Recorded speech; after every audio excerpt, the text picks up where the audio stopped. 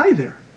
I'm here today with a Sandfish Skink, which is one of the craziest creatures you will ever see in your whole life. I love these things. In fact, I can remember when I was probably 12 years old, I went to a pet store that was near my house where I grew up called Catfish Charlie's. It's not there anymore. And I saw for the first time in my life a Sandfish Skink, and it was just sitting up on top of the sand, and then suddenly it vanished. They're so crazy. They've got a face that kind of looks like maybe like a duck with the eyes of a great white shark, or the eyes of a great white shark on a doorstop. I'm not quite sure how to describe it, but it's a ridiculous face.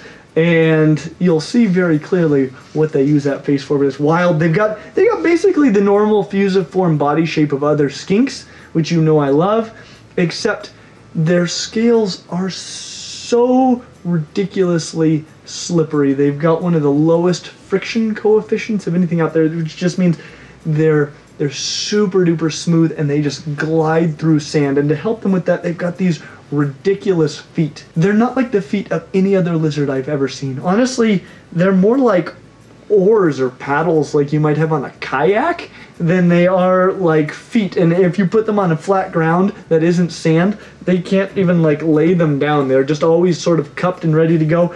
And what they really are is they're feathered with scales that come out and make these sort of lobes out of their toes, like the feet of a grebe. These lobate swimming feet that grebes have. If you don't know what I'm talking about, you should look up grebes because they're rad and they're dinosaurs. But they use these feet to swim right through the sand, and it is unbelievable how good at moving underneath sand these lizards are. It's ridiculous. Obviously, these lizards are insanely cool, and you could have one as a pet, but is it the right pet lizard for you? Overall, we give the Sandfish Skink a score of 3.6 out of 5. And that will come down to our 5 categories, which are handleability, care, hardiness, availability, and upfront costs. When it comes to handleability, we give the Sandfish Skink a score of 2 out of 5. And this is actually well reflected by the fact that our Sandfish Skink is in a glass enclosure right now. It's not because they're going to hurt you. They're certainly not. Their claws are built for digging. They're not really built for gripping onto anything. They're not going to scratch you. They can bite, but it doesn't hurt, and generally they're not going to attempt this either. They're not going to hurt you. They are very difficult to hold on to, though, because they're so ridiculously slippery. And they just don't really enjoy being handled very much.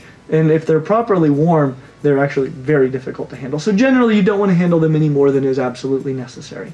Their little tail, they can drop it, and so you want to be careful about this when you're trying to pull them out of the sand. Generally, when a Sandfish Skink is buried, it can be extremely difficult to find it in the enclosure, and if you need to get it out, what you're going to need to do is you're going to need to comb through that sand with your fingers and feel the skink and just gently lift it out. You don't want to grab onto the skink because it will slip through your hand and you'll end up grabbing that tail. Could lose it. It's not likely, but it is a possibility.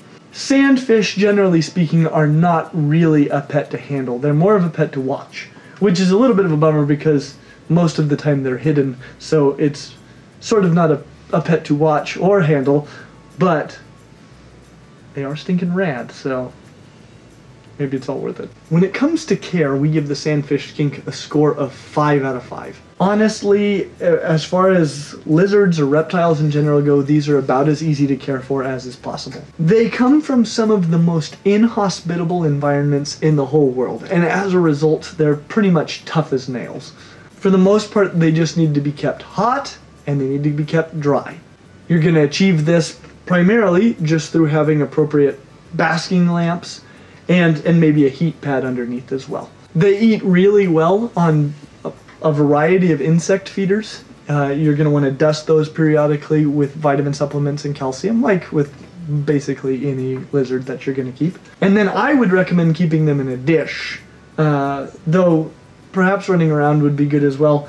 It's just going to come down to when the lizard comes out to look for food. They need to be in a place where it will find them. It is probably a good idea to provide a water bowl with them. It doesn't need to be a large water bowl because they're not going to get in there and soak in it, but they will drink from a bowl.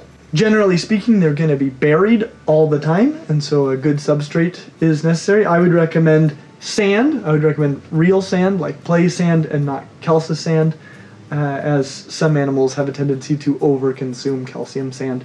So just put regular sand in there. That is actually what these guys are built for. It's because they're on loose substrate sand that I recommend having the insects in some sort of a bowl that will keep the sand out so they don't ingest any more than is absolutely necessary. These guys also definitely need floor space much more than vertical space. They're not climbers. Their goofy little cup or hands don't even work very well for climbing anything at all. These guys are made for swimming through sand, and so a whole lot of sand is exactly what they want. And for the most part, they just like to be left alone. When it comes to hardiness, we give the Sandfish Skink a score of 4 out of 5. Really, these guys are really tough. They've got one major downside to them, and that is that they're almost all wild caught. As I understand it, there have been some captive bred babies that have been produced, but generally speaking, they're all wild caught, and so they come with some of the complications that generally are associated with wild-caught animals, such as parasites and dehydration. Because these guys are so tough, they seem to deal with it better than most imports, but it's still something to be concerned about. Once they're established in captivity, once they've been in captivity for a while, they're probably just going to be rock solid, about as good as a lizard can possibly be. And if you can get one captive bred, I mean, that's going to be out of sight. Just fantastic. When it comes to availability, we give the Sandfish Skink a score of 3 out of 5. They're becoming more common as time goes by, but they're still almost completely unavailable captive bred, which is the way that we would recommend getting a pet lizard or a pet snake or any sort of pet reptile. Not only are they likely to be healthier, which isn't as big of a concern with Sandfish Skinks, but it's just more sustainable. We're not impacting the wild population when we're captive breeding. When we're collecting wild-caught individuals, we are actually decimating the wild population, and it's hard to say if they're being appropriately managed where they're found. These guys are mostly found in Africa and Asia, and some of those countries might not have the best management programs. When you're looking for a Sandfish Skink, if you're looking for a captive bred one, probably the only place you're going to be able to find one would be online. Somebody be posting that they've produced a few babies. And those may be captive born, in that they were they purchased an animal that was already impregnated and they have babies. But if you can find a captive bred one, that's where you're going to find it. Otherwise, they are available at expos and in pet shops. For example, we got this one at Animal Ark in Orem, Utah, which is one of the great pet shops. Pet shops that carry a lot of reptiles will periodically have Sandfish Skinks.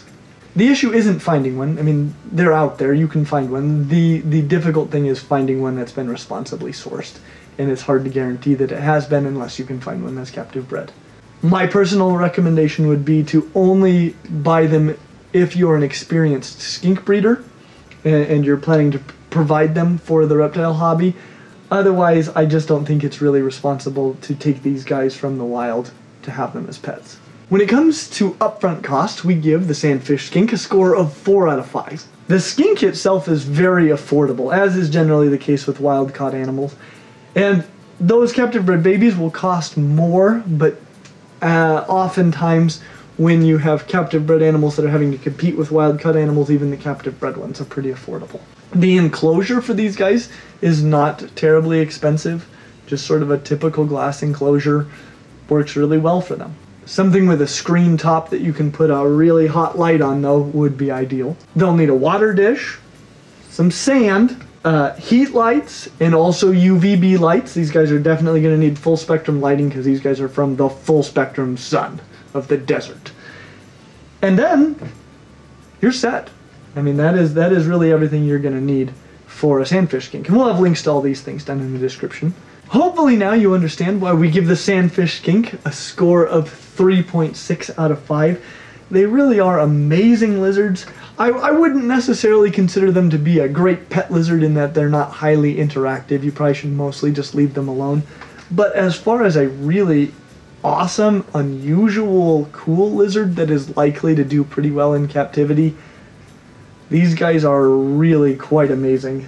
If you want something that you won't see very often, that sits in a tank full of sand and occasionally pops up with one of the most ridiculous faces and craziest adaptations you've ever seen, the Sandfish Skink might be the perfect pet reptile for you. But again, try to wait until they're available captive bred.